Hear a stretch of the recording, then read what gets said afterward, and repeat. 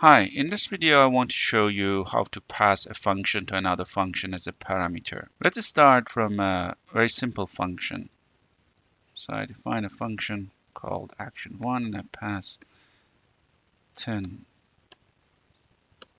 in. Let's define this as an integer.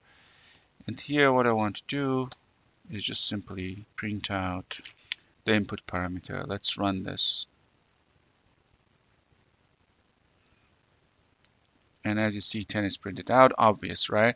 If I want to define another action, I need to define another function. So suppose I wanted to just add 10 to the input parameter and print it out.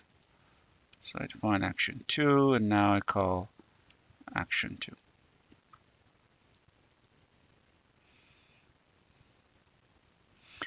But how about I define a more generic function in the sense that I pass the action that I want to be executed into that function and then that function execute my action. So let's define another function called execute action.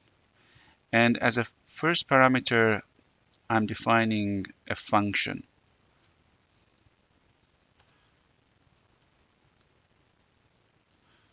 Integer, and I'm calling it action. And in the body of this function, I'm executing this function over the second parameter, which is I here. And now let's call this function. Execute action, and as a parameter, I'm passing it and 10. So let's execute this. And as you see here, 10 is printed out.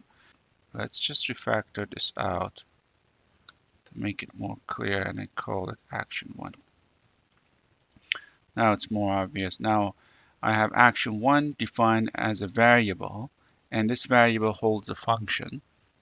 Then I pass this function inside another function, and this execute action executes this function over the second parameter.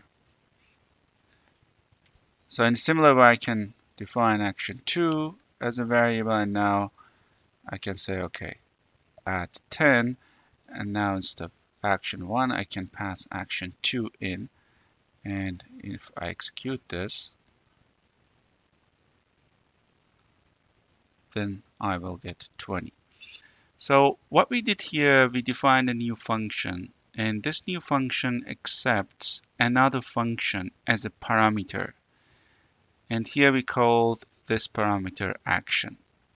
And inside the body of execute action, we run this action function over the second parameter, which we called I here.